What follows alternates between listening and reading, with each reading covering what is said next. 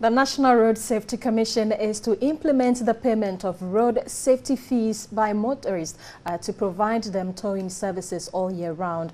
The fee to be paid annually was approved by Parliament in 2012. A report by Solis Roscotti. Towing services in Ghana are poor and almost non-existent. The few who operate also charge exorbitant fees for services rendered. This situation has resulted in many broken down vehicles being abandoned on the roads.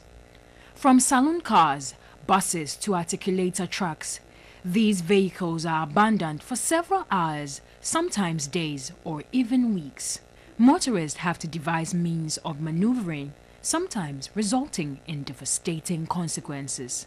From Accra to Kumasi, which is about 200 kilometers, somebody counted over 100 broken down vehicles. We told us that for every 2 kilometers or so, you are getting a broken down vehicle. You have the responsibility within an hour to clear that vehicle off the road.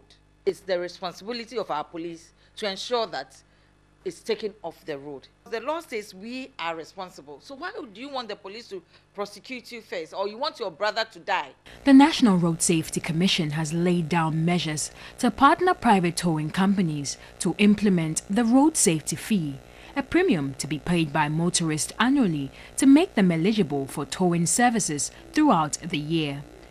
The fees were approved by Parliament under Regulation 102 of the Road Traffic Regulations 2012 LI 2180. As it stands, a loaded truck could be charged as much as 4,000 Ghana cedis for towing services, unaffordable for motorists. Motorcycles will pay about 10 cedis per annum.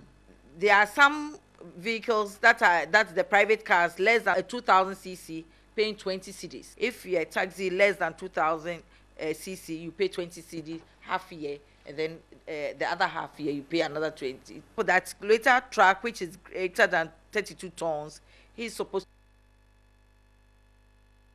to accompany motorists in remote areas. The private operators would have monitoring teams, and they will be stationed at various points. So if it's between every 100 kilometers, he would have a station there, so you can get access to one of the teams.